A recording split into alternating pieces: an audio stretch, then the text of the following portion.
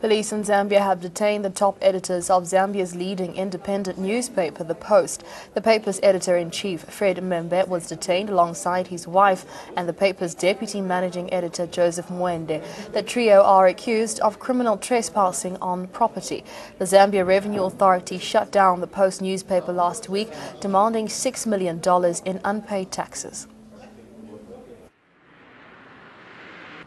Zambian police arrest two senior editors of the country's largest independent newspaper, The Post, days after it was shut down.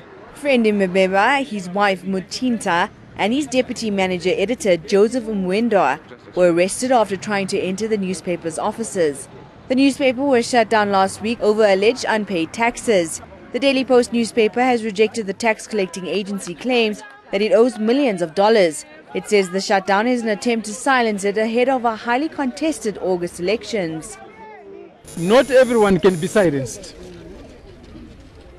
There are those who accept to be silenced, but not everyone, not us.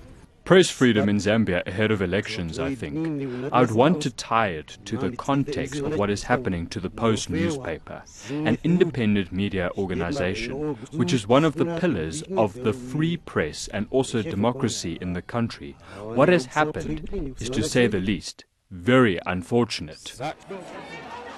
The Post, which was established in 1991, has been critical of President Edgar Lunga, who defended the tax authorities' move to shut down the paper.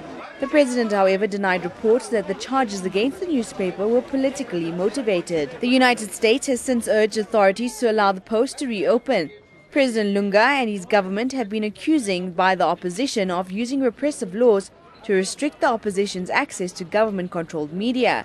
Lunga, who had been in power for just over a year, will face opposition leader Hakainde Hichilema over the United Party for National Development at the polls in August. Bureau Report, ANN7.